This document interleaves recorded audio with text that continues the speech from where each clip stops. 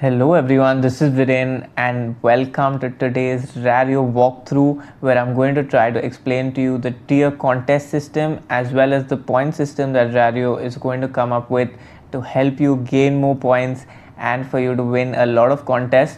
Now keep in mind that there is one more pack drop coming up soon, so you should participate in that one to get some amazing black and gold cards, because those are going to hold you in really good stead in the future. And over the next few minutes, as I explain this point system, you will understand how and why these more premium cards are more helpful to you.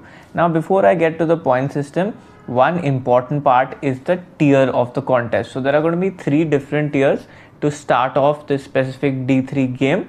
First one will be that type of contest where you can play only with bronze cards. So if you have 3 bronze cards, that's enough for you to start the game. Obviously the 3 cards must be from players who are playing in the specific match.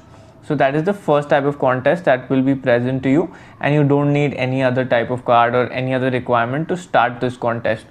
Second type of contest is what we call as the expert contest. Now in the expert contest, you need to have a minimum of 1 silver card. That is one minimum requirement. Apart from that, you can also put in bronze cards in this contest. But yes, this is where that whole tier system, the category boost, the XP boost will all come into play.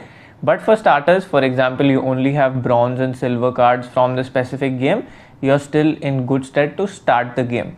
So you can have a minimum of, you need to have a minimum of 1 silver card to start this contest, and you can also have 1 gold card that you can put in this contest, but only a maximum of 1 gold card so that the competition stays even.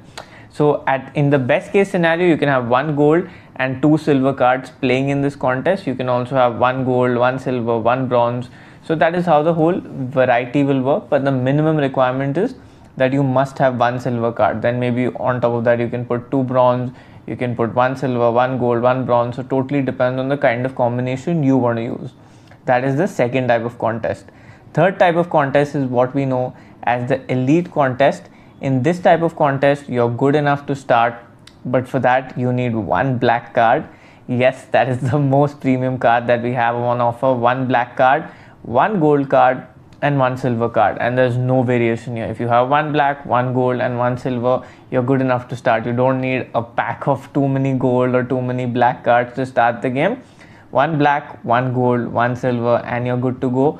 No variation here. You need to have these 3 cards to begin the game. So that is the tiers of contest that is going to be available to you on D3 by Rario to play. So that's the tiers. Now we look at the point system. Now the point system is going to be pretty similar to what is on offer from Dream 11 in terms of the base points. So when I look at my notes, the first and the most important part is that your player must perform in the real-time game, and when that happens you get a good amount of base points. Now apart from base points, you get something called like an XP boost and a category boost.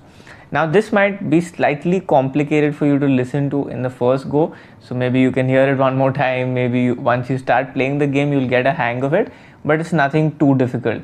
Simple things for you to understand. The base points that I spoke about first, those are going to be pretty much similar to your Dream 11 point system. 1 point for a run, then the boundary points, 8 points for a catch, 25 points for a wicket. All of that is pretty similar, not too much of difference there. The 2x boost for the captain and 4 points for the guy starting the game. So that in brief is the kind of point system that is going to be on offer to you, and it's not something that will be new to you because most of you have played on Dream 11, so it will not be too difficult to understand. Now where does this get a little more interesting? Like I mentioned, there are different kind of tiers, and there's that one specific contest where different people will come with different combinations of cards, and that's why to have a tiebreaker in that scenario you need these XP boosts and category boosts. Now what's an XP boost? An XP boost is when your player plays in a specific game, his XP gets boosted by 2%. Even if he doesn't play that game but you own, as in if he doesn't play, I mean that you do not use his card in the game but you own him in your vault, you still get a 0.5% boost. So that's how that part of the XP boost works. Now obviously the higher the category of the card, the more its XP has the potential of boosting. So for example, you have a bronze card, at best it can get a boost of 20%, while if you have like a silver card, you have a gold, or if you have a black card, then it goes upwards. It will be 30% for silver, 45% for gold, and up to 60% for black. Now what does this XP do for you? Obviously when we all start, for example if I'm starting the game with 3 bronze cards, simply put, all of us will start with an XP of 0, because that's what our pack that's what the card comes out from, as from the pack, correct? So now there's no complication when you start, but as you keep using your cards within the game, it will keep increasing by 2% or by 0.5%. That is how it will work.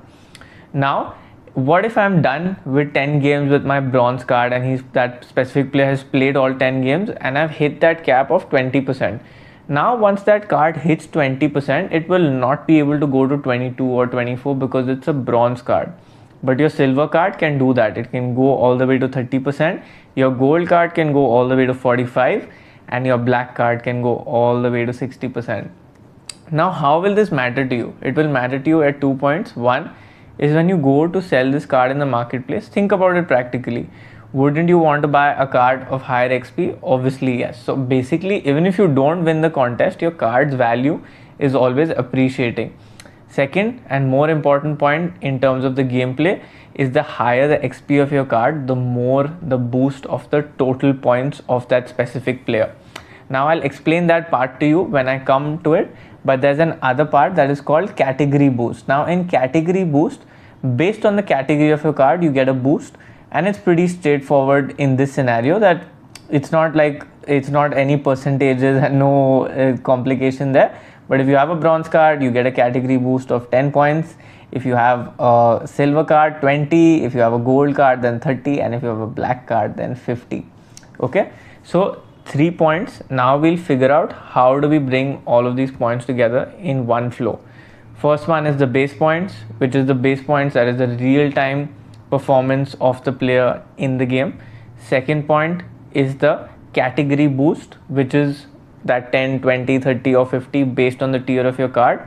And third is the XP boost, which is based on the number of times that you use the card within the game, or that you own the card. But even if you don't use it, you still get that 0.5, but essentially the more you use it, the more that XP increases, and there's a cap.